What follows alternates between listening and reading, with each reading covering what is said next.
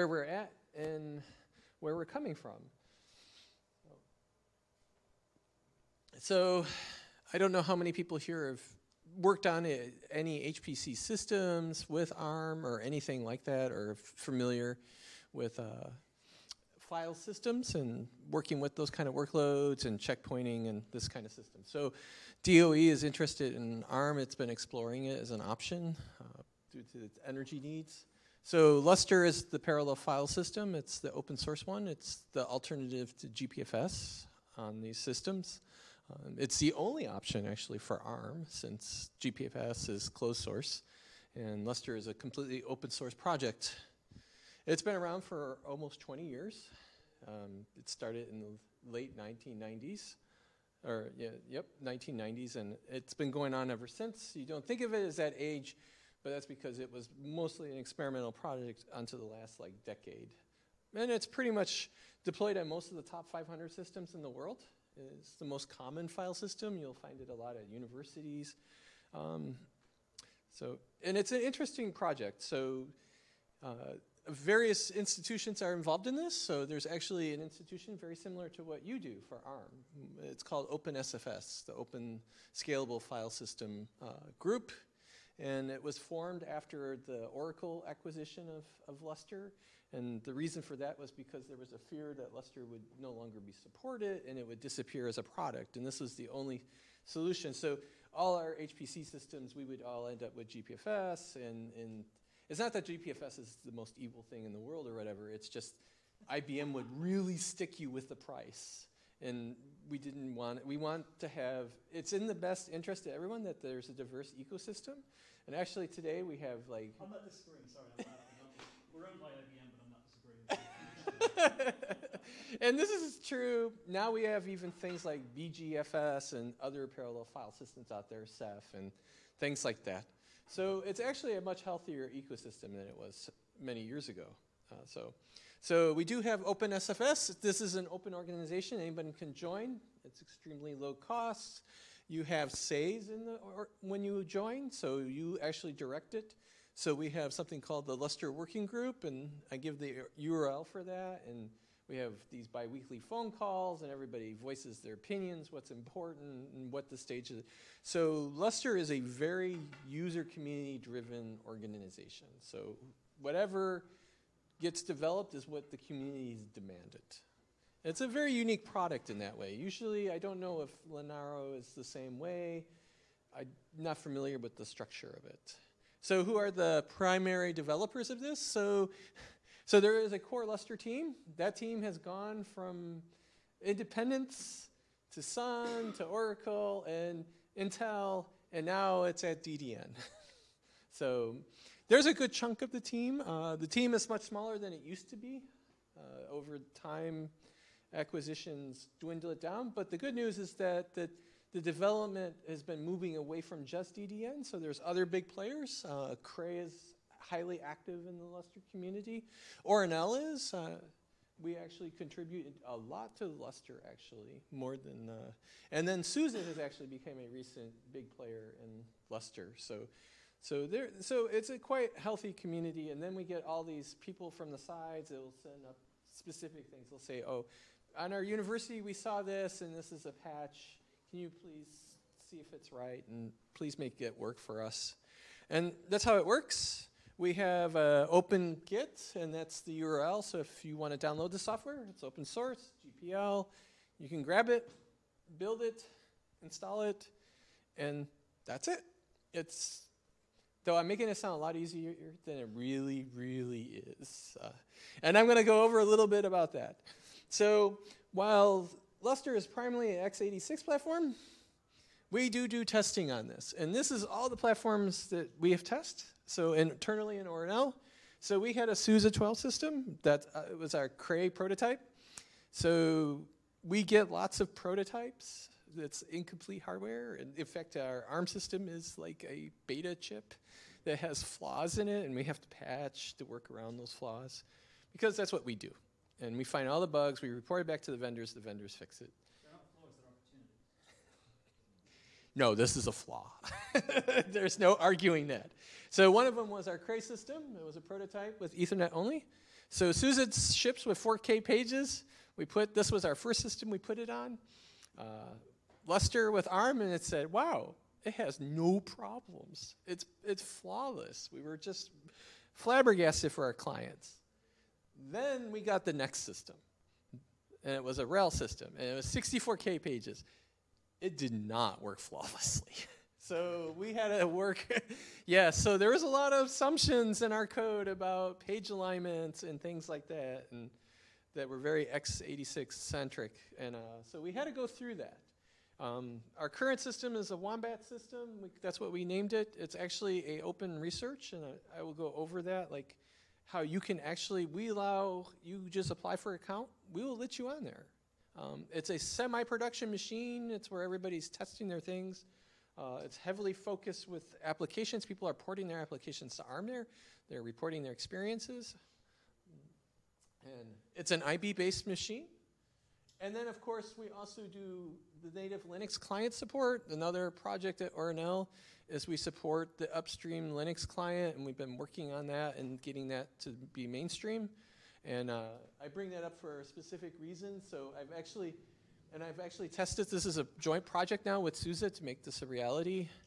And I've tested on, the earliest kernels were 420, and now the latest kernels support it, and it's a 210 long-term release. There are also others in the community that have participated in ARM testing. So we've had RHEL 8. We do not have RHEL 8 internally at the lab yet. It has to go through a very venting process before we accept it, so usually it takes us a while before we adopt a distro, where other institutions will adopt it right away. So that was the case for us. So people have reported and said, hey, we got RHEL 8 working on our ARM platforms, and this is what we saw, and we collected that data. So we didn't do it. So now, as for WAM Cloud, currently they run the RHEL 7 kernels, but they're going to move to RHEL 8 as soon as possible, and that's going to be their primary focus, because it's the same kernel, and it basically should be similar issues. So that way, it just makes maintenance a lot easier. And of course, then there's the Ubuntu 18 people. They come out of the woodwork, say, we got Ubuntu running with this, and usually it's the Raspberry Pi people. I don't know why, but there's this utter fascination of putting Lustre on Raspberry Pis and doing clusters with them. I don't know why. I guess the universities, this is their coffee money, you know, the jar, and you throw the money in, and that's how they make their clusters. But that's what happens.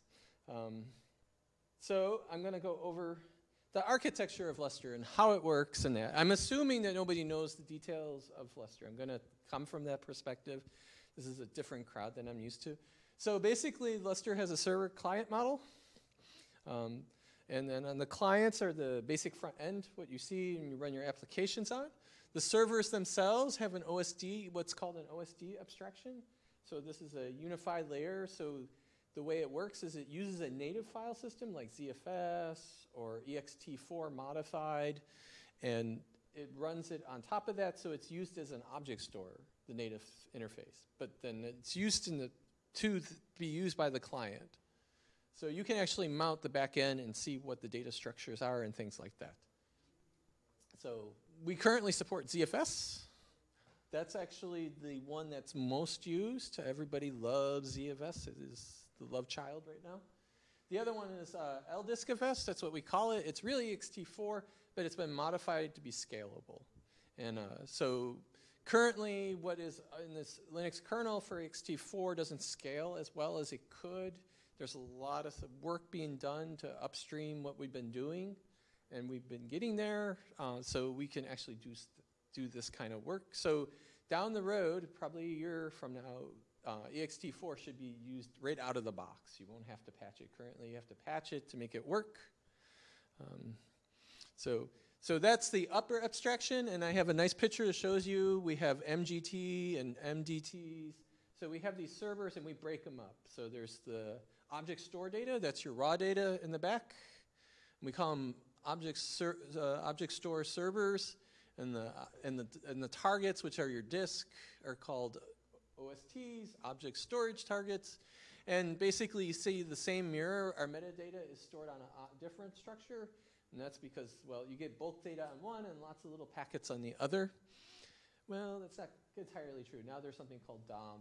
So little tiny files, they can hurt performance going over the network along with your bulk data. So now we dump the little files on the metadata servers as well. And then we have our management server, which pieces everything together and tells you, it manages the recovery and things like that. And of course, we have our Lustre clients, which are your basic abstraction in the back. So it makes it look like a unified namespace with all these back-end servers. And then all this is based on top of something called LNet, which is the Lustre network transport face. So it is a abstraction, so it allows your InfiniBand and your Ethernet all to work transparently with the same protocols on top. So we've created this abstraction, and it uses a YAML configuration. So if you have one of these large systems with multiple network interfaces, you can actually bond them and send the traffic over them, or you can do recovery pairs, all kinds of fun things like that. And we support routers, too. And that was actually a discussion I had earlier about optimizing that. And you can use routers to optimize for the layout of your data, and you can get the most out of your environment. So that's the basics of Lustre. Of course, if you have questions, you can ask me later about that. So what about ARM? So now it works, actually. So about a year ago, at this time, it didn't work. It took quite a bit of effort. So the current target is 212. That's the long-term release. This is the actual functional unit, and I give the URL for that to get that out. Download that, grab it as it is, build it, run it, servers at the same level. You don't have to do any hoops. It works. And it works pretty well. So just as a caveat, you can report bugs, but the official policy for DDN, WAM Cloud Division, is they only support RHEL x86. So that's their team is too small to support anything else. So it's up to the community to handle things like ARM at this point, and probably for the foreseeable future. So, but we have a very open community. You can send stuff. And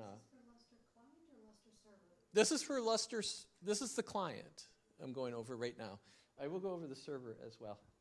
So right now I'm just saying about like where the client is at. And so currently ARM support for Lustre is done by me. I'm the only person who does it. And also, but the client has gotten to the point where actually when the WAM Cloud Division at DDN actually tests ARM clients now. Every patch that's submitted, they make sure it doesn't break something on ARM. And this is actually very useful because I don't know why ARM, like the Linux client, shows bugs that no one will ever see anywhere else. It does weird things, which are very interesting. Yes? What's your confidence in a lack of weird memory ordering bugs or something that's going to be faded?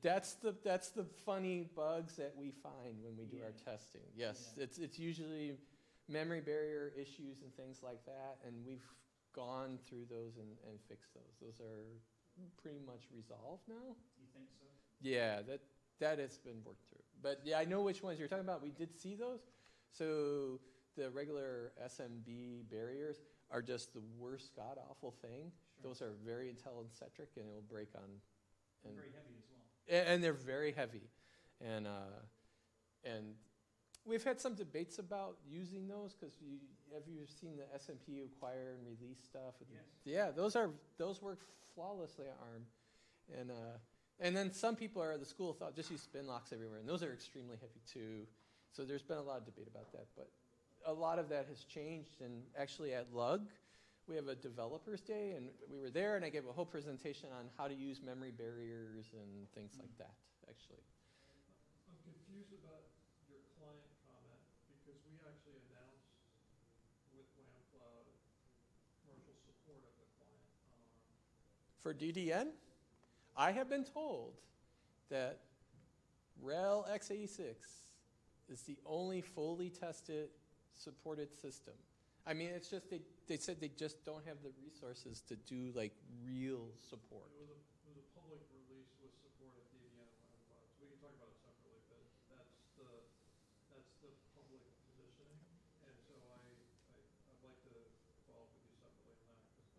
server is an open issue, but client is really, should be commercially supported via WAM Cloud DBA. Okay. Because, like I said, if there's bugs in resolving, I'm the one that works on it. Okay. It's not like if someone opens a ticket, it gets assigned to me and I do it. It's not Even for client. even for client. Yeah, that's what happens. I mean, I'm not being slight or anything with, but and they just said that it would be a lot of. They just feel that it's a resource, and they have limited hands and other things. But it is lightly tested, and it's tested by that is that the test suite is composed of many tests. So it tests the most basic tests, the sanity test, and I'll go over the discussion of that. So the nice thing about that, now that it pretty much works out of the box, it's pretty good. There are some flaws. I know where the corner cases are, because I'm told what they are. But for general use, you're not gonna see issues. What we do see, and then as you know, we're actually seeing deployment of these clients now out there. Sandia, which I worked with them on that system. And of course at Ornell, that's our Wombat system, and that's the URL if you want to get an account and play there. And then of course, the Isambard system at University of Bristol, when I went to SC last year, they said they were going to deploy a Lustre system. I don't know if they did or they didn't, but they said that was their plans to do that. So that's the client status, and it's actually pretty good. So what about the server status? So servers aren't tested at WAM Cloud DDN. This is a community effort. I have tested ZFS. No additional regressions. Any regressions are client-side bugs. Nothing. No patches needed, just works out of the box.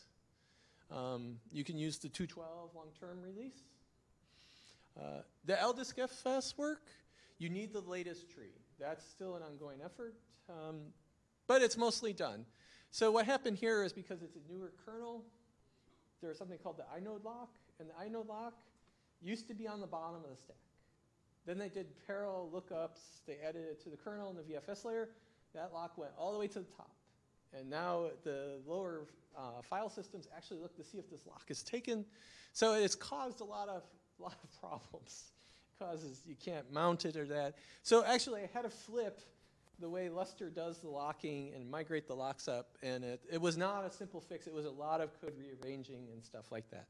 So we're pretty close to it. It's like 3 patches away to land to do that. And of course we have to support the RHEL 7 alt kernels. I was delaying to support that because RHEL 8 took priority. So RHEL 8 just landed for server support. So I just have to redo our patches to detect the RHEL 7 alt kernels. And I had something going. The only thing about RHEL 7 alt kernels and CentOS and Fedora, I saw people report, is that those kernels are completely inconsistent. It gives you heartburn. The CentOS kernels do not match, I found in my experience, do not match the RHEL official alt kernels. There are some big differences, and we had to figure out which kernels to support. That's why RHEL 8 is a way less problem. On the inode lock issue, Mm-hmm. take some solace in that Lustre is not the only one suffering from it. SEP also suffers from that issue, and so there is a much larger effort as a whole to Still? sort Wow. out the inode lock. Yes, and because of the partnership with SUSE, one of the things we do is parallel directory lookups, which makes it much more interesting. And actually, we've actually have a proposal how to do parallel directory lookups in the VFS layer and migrate it from LDiskFS, what we do. And it also involves all that kind of stuff. And that's something we're going to push upstream probably this year. And it benefits everybody because you can be able to do these large parallel lookups. But it is nice to know that we're not the only one. And maybe we might even beat SEP to the punch. Okay. So when I do the testing, though, in our setup, which I have, it doesn't do any regressions once you have the fixes available. So that's actually really good. So it's only a couple patches. I know what the problem is, and I know how to solve it. It's a matter of just integrating it and making sure I don't break anything else. The pre-lock changes. So that's the server status. And I really think this is going to be done within this Lustre release, probably a month or two, depending on, because the problem with Lustre is there's a lot of projects going on, and they all conflict. And that's what takes the longest to land this stuff. So what do we have on the ARM clients that's broken? So you can actually look it up. We have a filter, so that's the link. Or I have a ticket, and that's where everybody says, James, go fix that. So that's my ticket. And so this is all that's left that we saw left on the clients. So we have the 64K page issues. That's probably the biggest thing. So there's something called the grant code. So the grant code is basically a way you have your OSTs in the back. They're X size. You got 1,000 clients going for it. The client tries to be smart and pre-allocate memory on the OSTs, so that way there is enough reserved for you to do your write before someone consumes it. So, and you'll never notice this unless you do really, okay, so one time we created a Lustre test system with really thin OSTs that were like 100 megabytes. You will see this problem because it ate all the grants and we couldn't mount it even though the disks were only used like 10%. Because everybody ran for that memory and the disk space and it was gone and there was nothing left, even though nobody could write to that space that they grabbed. And that's what grant space is. So you get a chunk, it tries to predict what you're going to do next. That code assumes the page size is 4K and there's page alignment issues. That causes the most failures. So the grant code doesn't work. So it doesn't do the prefetching of the disk space. And that's probably the biggest issue left. And I haven't had the cycles to fix that. The other issue is we saw this write not cache, and we don't know what it is, but there's an IO page accounting going on in the code, and we think that's another issue related to that. So those are the two bugs that we have that we know of that are page related. There's also sometimes we have test defects. We know of this test. The reason for this is the DD write, and it does these chunks, and if you don't do the chunks just right with 64K pages, the test fails. So you have to be aware that when you write these applications and that, to be aware of the page sizes, and sometimes, especially with things like direct IO, that can really bite you if you think, oh, it's x86 or 4K by default. So so as you can see, there's not actually a lot of breakage. So what actually the most problems is newer kernels. So we see these same issues with RHEL 8 and things like that. So one of the things we see is that the Portal RPC, there's a thread. When you do the debugging kernel, so I test with debugging kernels, and I found that actually Sandia reported this. And I was like, oh, yeah, that makes sense. They put on lock depend. So some of the RHEL alt kernels that are being shipped by vendors, they turn on lock depend. Well, Lustre's never tested with lock depend. Well, and there's a reason for that because of ZFS. ZFS doesn't work with lock depend, so it's turned off. But people who turn it on will find problems. And I do my testing with lock depend, so we find these problems and we fix them. So one of the things is the thread, it's being called and it's sleeping in the thread and it causes issues. You won't notice it's a problem, except in very corner cases, but it can be a problem. The other thing is the FID handling. That's broken for newer kernels. Lustre has this concept of a FID. It's kind of like F handles. I don't know if anybody's ever programmed F handles. Like NFS, instead of doing a file and an open on the path, you can get a file handle, and the handle tells you it's a mapping to the real. You can open it by this handle. There's like a cookie. You get a cookie for a file. And you do this with NFS because the reason is because inodes don't match up, across clients, and this is a universal thing. So Lustre has a concept of a FID because to avoid inode number clashes, it does this. It expands it out. And we do this. There are problems with this because it's like a big, giant database, and the database doesn't work with what we call file sets. They're basically submounts. So sometimes we want to mount only a subdirectory of Lustre. And well, no one has access to that, so that's broken. The other thing is to do this database, it does decache violations, which I found out. So you can get these circular buffers looking up some of the FIDs. So basically, the database is incestuous. Your mommy can be like your child kind of thing.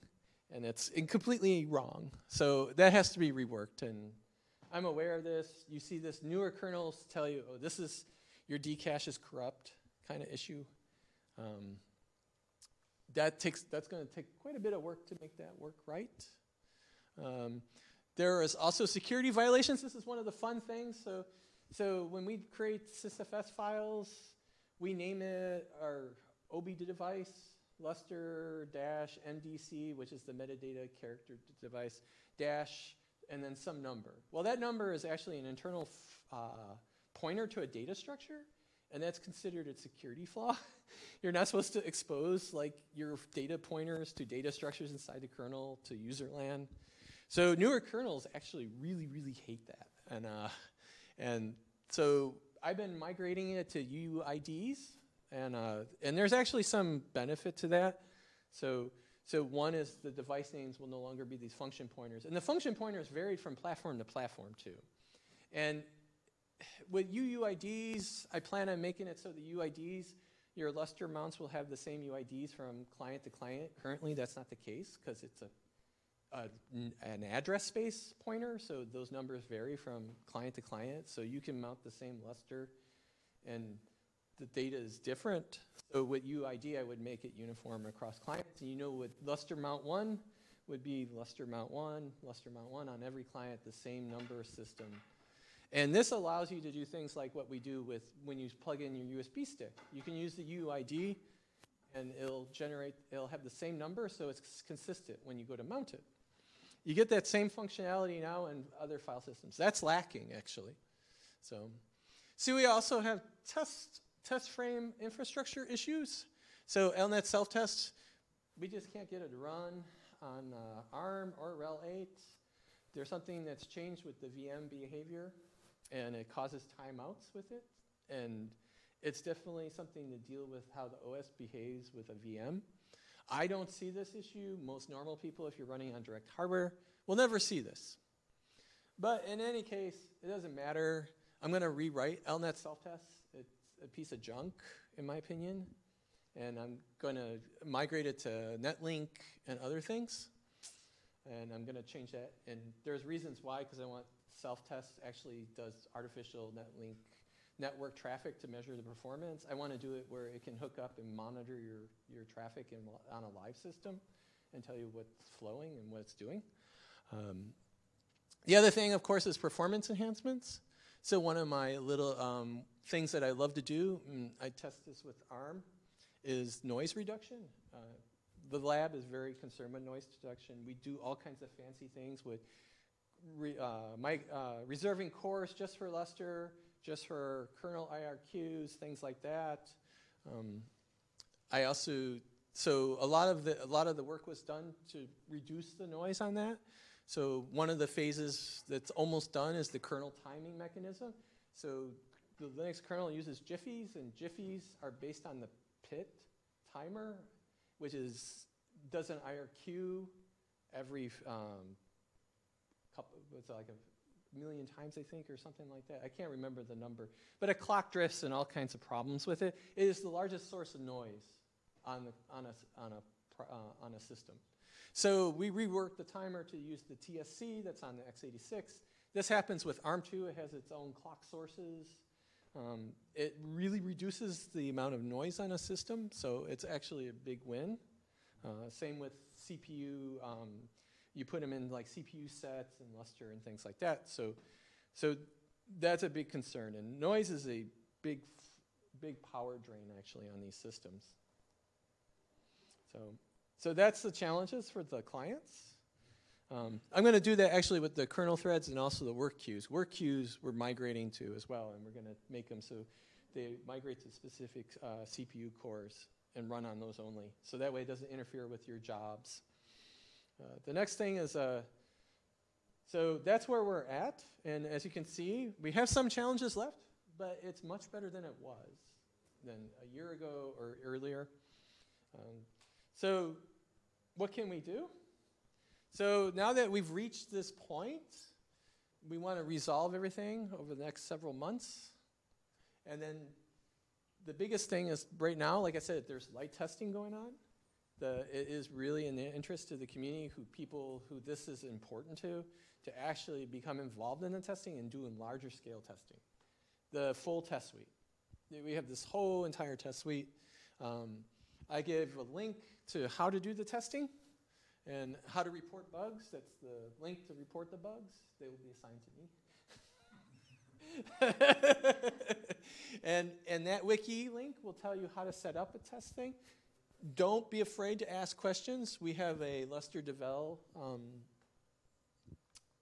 It's lustre-devel.org.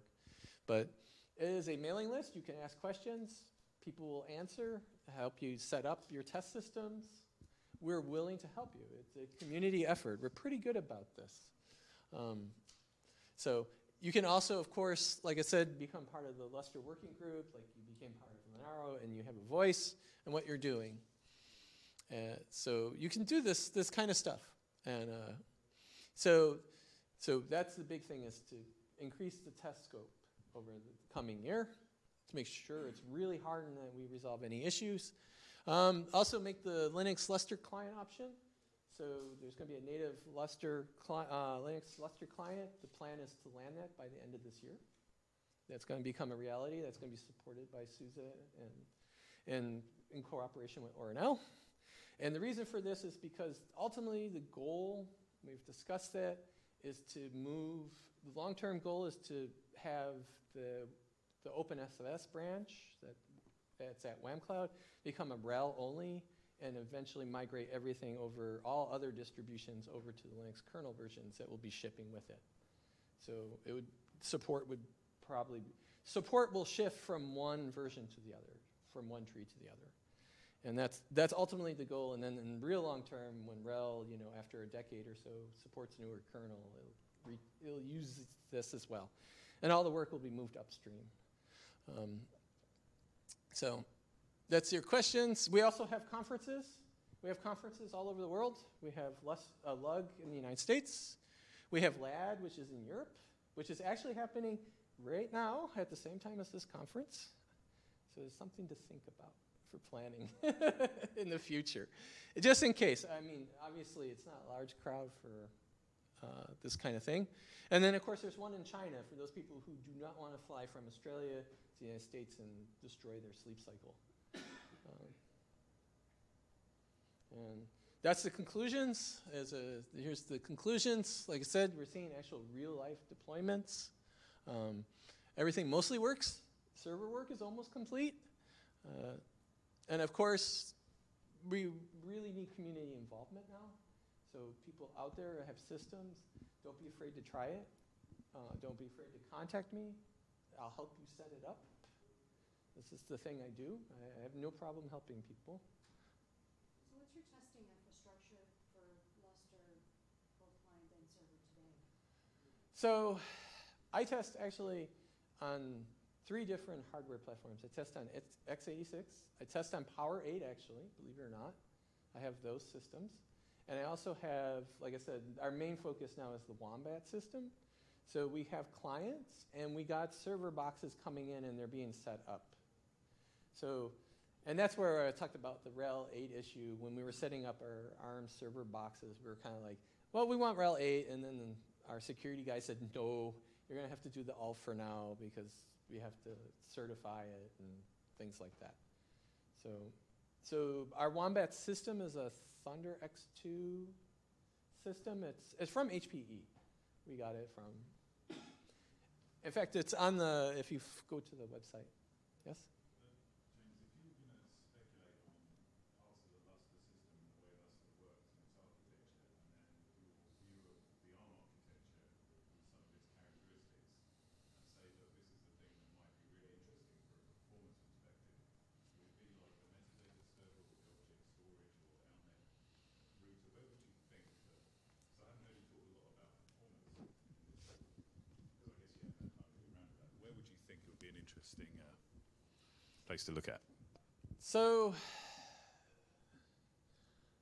I would say, so there's such a difference in characteristics and behavior. So the metadata servers, I mean, MGS is a lightweight. It doesn't, you're not going to get any benefit. It depends on how many core systems you have. So on both MDTs and the OSS servers and the MDS servers, you have a lot of threads running. Currently, like 1,000 threads. That's the default. The process, all the RPCs coming in and doing things. So with a large core system, this would help. The only thing is, I don't know how you do your NUMA systems. I have to look to see. I don't know if you do crazy amounts of NUMA. We found actually the more NUMA nodes you have, the worse performance you get. You actually get a penalty on the server. Clients, it's the opposite. But the servers, you get more. So that's something to keep in sight of when you do configurations, and that is to avoid systems with 20 NUMA nodes. Thank you. Could you explain the difference of the work that you're doing and the work that Neil Brown's doing from Scissor? So my work, oh, you mean on the upstream client stuff? Yeah, so just to clarify the two streams that are going on and So there was an effort, so the story is, long time ago, there was a company called EMC that took the Lustre code and they put it upstream, and we told them not to do it because it wasn't ready, and they did it anyways, and it gave us a lot of heartache, and nobody supported it. And then I told my boss, I said, we should really support this. This would be to our benefit. It would just work out of the box. We don't have to do patching anymore. You got the whole backing of distros to actually do the bug fixes in that. They have to become involved. So, and also the biggest problem with the Lustre community is it's a very small community of developers. We really need really great talent out there to work on Lustre, and we just don't have that. We're losing people, and that's one of our fears. And by expanding into the Linux community itself, we get to tap people like Neil Brown. Neil Brown is one of the VFS guys. He's one of the maintainers of the MD layer. NFS, he was maintainer for many years. So Sousa became interested and said, how can we be not a second-rate player in the Lustre community? And Oleg, one of the Lustre gatekeepers, said, work on the upstream client. And they took it up. So it's been a partnership with him. I maintained it for several years, and now we both work on it. So the goal is to make it fully functional on newer kernels and actually bring it up to date in sync with Lustre. So actually, I have a branch that's at 2.11, and the long-term release is 2.12, and we have a whole bunch of backports to 2.12. And so that's that effort. Like I said, it'll become a part of the mainstream kernel, so when you install your distros, you don't have to worry about installing external kernel packages anymore. It will be just there. You just have to build your tools or get your tools for that distro, or build it. And are there any plans to add additional file system supports in addition to ZFS and LDiskFS?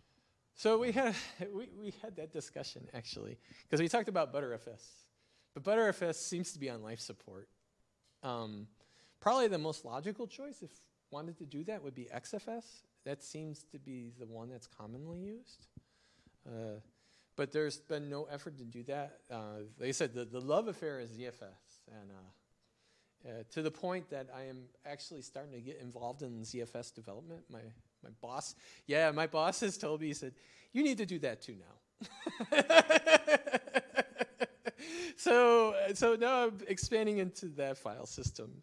And so that is the goal. And so that is to make life easier. Like I said, more talent, it comes automatically. You don't have to do your own packaging or anything like that anymore. It'll make life a lot easier. Anytime the kernel gets updated now, Lustre struggles to update to these newer kernels, and it's not the highest priority, somebody else will do it for us. Usually Alviro or that will come along and say, oh, here's a patch. This will make it work on the newer kernels with the changes.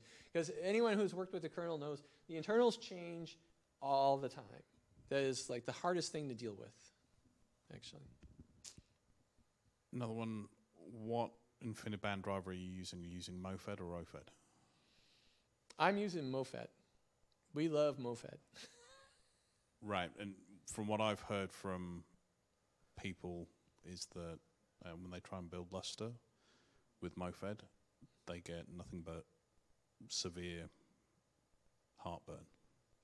Yes, but this is much better. Actually, in 2.13, we're up to a 5.3 kernel support. And the reason we're doing that is because there's a big effort. So while we're pushing the Lustre client upstream, it's already in the works to push the server upstream. So the window between the two is going to be a year or less. So does that mean then, once it's all upstream, you get away from this supposed kernel tainting issue with Lustre? What do you mean tainting? There's not really tainting. Right, but there are certain distros that claim that it dilutes their kernel, etc., in one shape or another, and which is one reason why they don't want to touch Lustre with a barge pile. I want to know more about that one. Who said that? It's the server? Is the patchless server a thing now? Yes, that is a thing. Okay, so that kind of solves. Yeah, no, it's not that. Yeah, you don't have to patch kernels anymore or anything like that. Well, technically RHEL 7 because of a project quota, because RHEL 7 kernels are really old, so sometimes you have to patch them. And sometimes we had to patch them because they were just broken.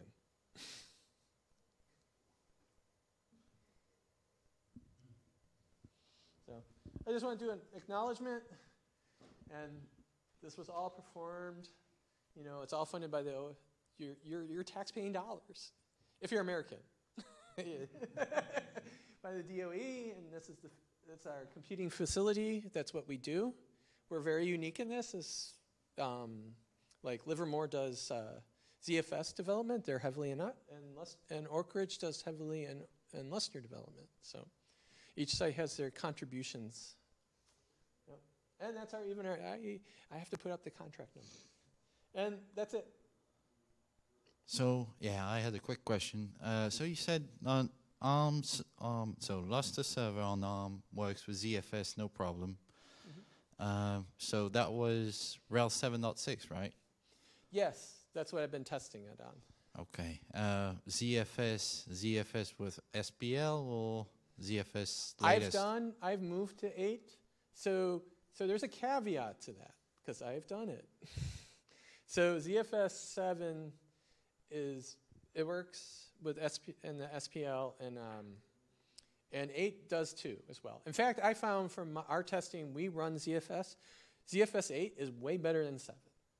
When we tried 7, we were losing our metadata servers. They were crashing, and it was just a complete mess. So then we moved to 8. Works flawlessly for us. So Wham Cloud, they moved their infrastructure to doing ZFS 8. Their tests were failing.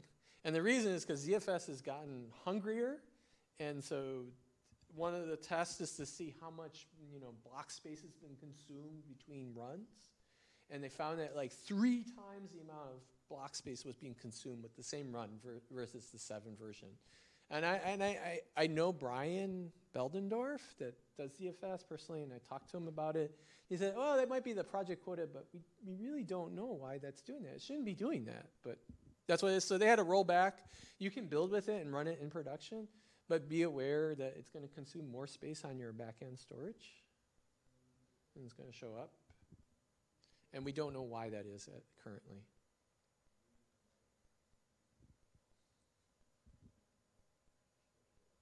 So do you have a characteristic of the performance on at least the Lustre client? So do we have performance numbers? I can collect them, but I have not done that, actually. So our test bed is small. This is the hard thing, is like, unless somebody wants to donate hardware, we don't have, we only have a couple nodes. I mean, we have like 4 nodes, and then we have like 10 nodes. And then the problem is nobody will let me take all the hardware. I have to share, and this is the biggest problem. It's like, can I have all the nodes? No. Somebody else is using it for their project. Is that Wombat you're talking about? Yeah, Wombat's one of them. Because what happened is it became a semi-production machine, and people run their application code, so I just can't like, oh, I'm going to take it away from the users. I'm going to break everything. So it has to be semi-stable. And The advice from HPE on Wombat is not to use any performance numbers coming off that system because it is officially a pre-production SKU. So even if you could collect those performance numbers, I wouldn't recommend saying they were representative. yeah, that's, So you're right, you need hardware. I need hardware, and I need dedicated high-performance hardware with baseline. Yeah, I need a system for that, like you said. And also, like you said, I need to have a tool, a system set up, open MPI that runs jobs and are tuned for that to see what they would do. Because that's also in the works. This is a moving platform. So you referenced Bristol, Mm-hmm. the Catalyst program, Leicester, Edinburgh, Bristol, all have the full production Apollo 70s, and they're anxious to be using Lustre. So I don't know if you're plugged in with that group at all, but that would be a means for you to get much more interesting physical configurations. I know it wouldn't be at Ornal, but it would help the community a lot. That's good to know. So I didn't know if they ended up, so they've never deployed a file system yet? They are they're working hard at it, and it's SLES 15 with MoFed, and so they're actually in process of rebuilding Okay. for that integration. So we can help make some connections there. But that yeah, help them connect, because that's the crowd I don't know very well. Like Sandia, I know all the players, but right. yeah. Okay. Like I said, I'm always open to helping other sites. So for the test prep, do you need the Lustre system located at your facility, or you could use a remote one like in the United States? So I've had this discussion with work, and I'd have to talk to my manager about the situation. There's all these issues with that. It's hard to explain, but there's like, we have to look like we're not favoring anyone or anything like that. There's all these rules, and I don't even know all the. I mean, I know enough to not do anything and ask my boss. I have to do training for these rules and stuff. So, and I know some of the rules, but I know I have an understanding of the rules enough to like not do anything on my own initiative. So I would, if someone approaches me and they say, yeah, they want this, I'll go to my boss and we can discuss it and work with our legal department. And another technical question, for the Lustre you would like to test it and verify, what kind of the boot, you would like to have, like either the Linux boot or the UEFI or what? Or any, do you have any preference? Oh, so, I've seen some crazy configurations out there for the boot. And I think these are, usually we try to do diskless setups with Puppet. That's usually what we try to do. I think Wombat is actually diskful, if I remember right. Is it diskful? Yeah, it's one of those special cases. Normally we do these diskless images and we boot them up in these images. Mm. Yeah, because the Linux boot may address some of your concern. The reason for the list, because it barely matter, and then the open source boot, not like the UEFI, is kind of proprietary. Yeah. Yeah. The other thing I found is that On rail systems, you really have to use ACPI, some kind of emulation mode. It will not work. We tried device tree with rail, and that was painful. So that's the only thing you have to be careful for. Where SUSE works, device tree works fine. That's another pain point. I don't know why systems do this. It's RHEL, yeah. That's- yeah.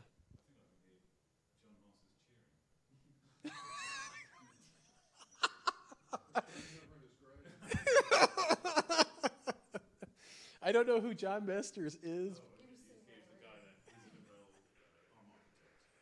He takes credit, I think, of the 64K page. He will take credit for the 64K page size and ACPI only on ARM. I'll introduce you. Okay. You know, you have connection to people at on Astronode. Yes. You should be able to get the performance of the client, because I know it's run on every node there. So the thing with performance on production machines, I know this from personal experience, is that there's a lot of noise because people are on the system with you. And that's the hard thing. So usually like at Ornell, we would take these downtimes, like during maintenance windows, to replace broken hardware. We have hardware failure. That would be when, as soon as the hardware got repaired, we would reboot and we would do all these number runs to make sure everything's okay. And then we would return it to the user. And that's how we historically have done this. So, but we just get these narrow windows. So the only way I could do that is if they would let me on their system. And then there's also the issue of like, I could run as a normal user. I don't think I need to do root on that. Usually I don't. I try to avoid having root. It's too much responsibility. I don't want that.